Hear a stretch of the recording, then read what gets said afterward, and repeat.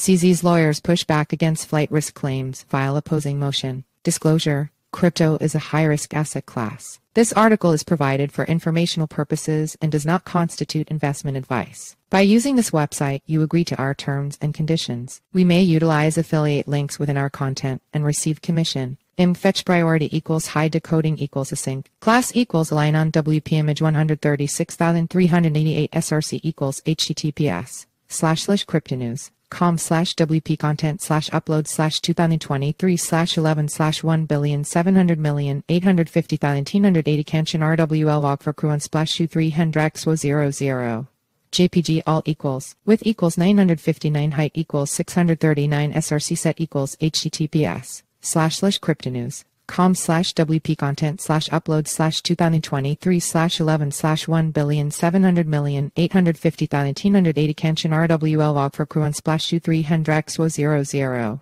JPG 300 wa https://cryptonews.com/WP content/upload/2023/11/1,700,850,980 Canchin RWL log for crew on splash 210 fork 681 JPG 1924 wa https://cryptonews.com/WP content/upload/2023/11/1,700,850,980 Canchin RWL log for crew on splash 768x511 JPG 768 wa https://cryptonews.com/WP content/upload/2023/11/1,700,850,980 Canchin RWL log for crew on splash 219,536.10 JPG 19536 wa https://cryptonews.com/WP content/upload/2023/11/1,700,850,980 Canchin RWL log for crew on splash 22048x19363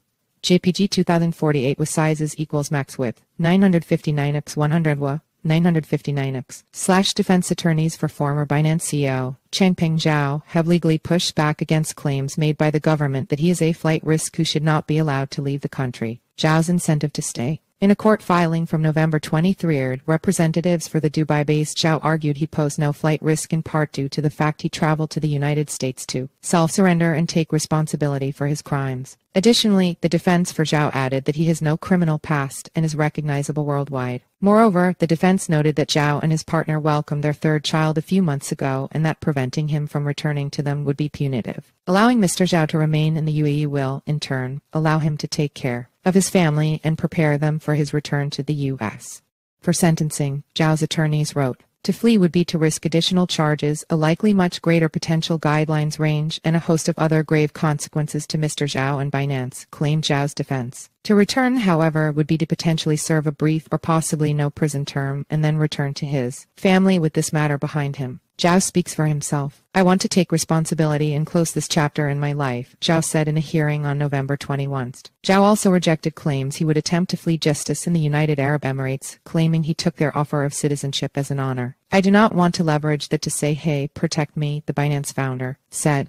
A $4.3 billion penalty and $175 million bond. The filing comes days after Zhao pled guilty to anti-money laundering charges and stepped down from his role as CEO at the world's largest crypto exchange. As part of the settlement, Binance will have to make a complete exit from the U.S.